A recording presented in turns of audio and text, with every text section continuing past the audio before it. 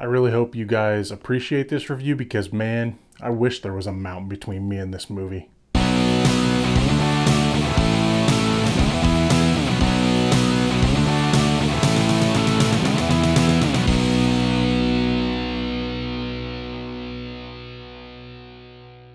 Hey everybody, what's going on? Reluctantly, we're going to be talking about The Mountain Between Us, starring Idris Elba and Kate Winslet. When two complete strangers end up stranded in the mountains after a plane they chartered crashes, they must forge a bond if they want to survive. This movie's stupid, and you two are better than this. Look, this movie could have been something if they would have kept it simple and made it about just them trying to survive and maybe forming a friendship.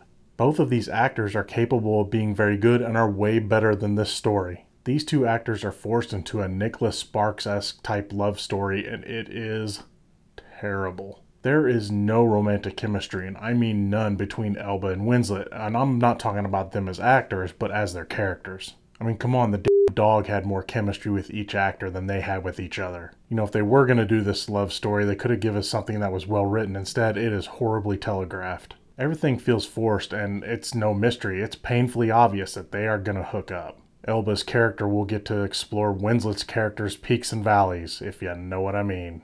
Wink, wink. Nudge, nudge.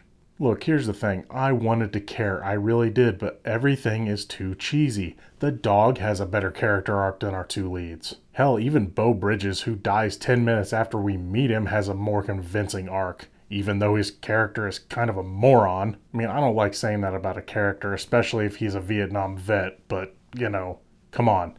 You needed a flight plan. Oh, and the ending? It's like something out of a junior high school student's daydream about the cute popular girl in class. This was actually a movie. That being said, I heard this was based on a book. I'm wondering if it's actually better than this. Normally I do a recap about these movies, but I'm done. I don't want to talk about this movie anymore. Sitting through that movie was painful. My final verdict? This movie is stupid, but hey, you know the channel slogan. What did you think of The Mountain Between Us? Feel free to comment down in the section below. But remember, it's only just one guy's opinion. I'm Gino Reynolds from The Real Gino. Till next time.